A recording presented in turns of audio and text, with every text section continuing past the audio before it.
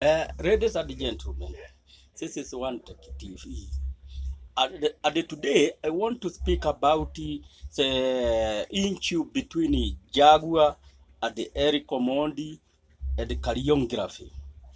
You know, in Kenya, the infrastructure of implementing copyright law has not been organized.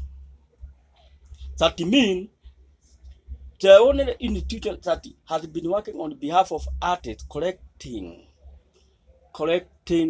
the copyright deals, all of the money coming from the institutions that play music has failed. They have not been able to give artists what they deserve. Until recently, when YouTube and the Skiza Tune did came to save the situation. Before that, an institution like MCSK, when it get permission from artists to collect revenue, it would go to citizen or media or nation or other big media. After collecting that, they won't bother about collecting revenue on the cloud. What happened is, this organization like MCSK, they did not have capacity throughout the country to collect revenue. You can imagine when you are in Nairobi and your music is being pirated somewhere in Kisumu. Can you go there yourself and present a complaint to the police and send the police handle your complaint? You artists and you are unable even to get money to move around this country. One man tried that called Fox Pressure. Fox Pressure tried that. At one time, he was arrested in Maridi, was locked in jail for 2 weeks, and while in jail, he did contract a disease that finally brought him down. So, when we talk about the infrastructure of implementation of copyright law, we are talking about the available infrastructure throughout the country. There is no such group which has that kind of capacity. That is why there is problem. Because some of law are should only be implemented by government, not an individual. So when Jaguar and the omondi are in conflict or even kariography about the cost of musician per show, when even foreigner come, it is because these foreigner at their country, they have infrastructure which cater for their copyright rule. The same in Nigeria, the same other countries, the same in America. America even is better. You sell your copyright to become rich. But here what happened?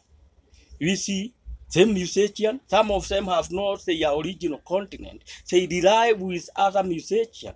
You would find somebody taking a guitar playing someone a musician throughout the night. And he will say nothing to the musician who is original singer. They pretend, oh, I am making that musician popular. How can you make a 90 years old musician such as Waganagu popular? No, you are stealing his copyright. That is what happens when you don't commit anything to the artist who is original of the who wrote the song, who sang it, and who recorded the song. Unless he sold that copyright to someone else, that is the only way out of the problem. And this problem is because I have done global economy research. That is why I am able to present this finding to you. Previously, the Kenya government tried to take some police to South Korea to study about implementation of copyright. When they came, they tried to implement that. One day they were almost killed in Mosul. So the copyright issue is what is empowering musicians on the ground. So when you don't get your copyright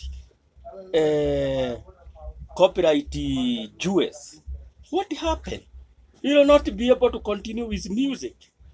So it's a big media company, they should be paying musician directly as an individual. Sign contract with every musician, whatever you play for that year, you pay, but you don't play for free. Because when you play for free, it amount in stealing copyright of the musician. So you have seen everybody trying to make it look like there is a big problem, but no, the issue is within the infrastructure, lack of infrastructure of implementing the copyright rule, lack of respect, lack of responsibility, lack of balancing energy, knowledge, and wisdom with respect and responsibility and discipline. That is what is costing Kenyan musicians, Kenyan artists their right, because in Kenya the copyright is never respected. You can see even painters. Once you paint one painting and it is sold, other will try to copy that. They will try to manipulate it. That is what happened with Maasai paintings. That is what happened with batik. It was somebody who came up with that idea, but the other people decided, oh, we can get it for free, instead of coming up with your own idea and implement it. That is what brings development, even in a country in America. If you must want to do something someone else has done, what you do is to go and sign contract with him to produce copies and you sell, but not to take his original work, multiply it without his consent. So that is what is happening in Kenya.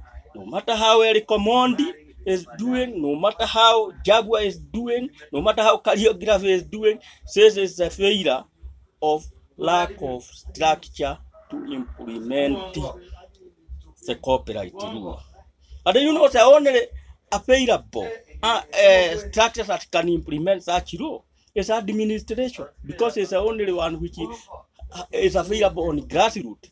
But when you talk about music copyright, do they have capacity to go throughout the country controlling copyright?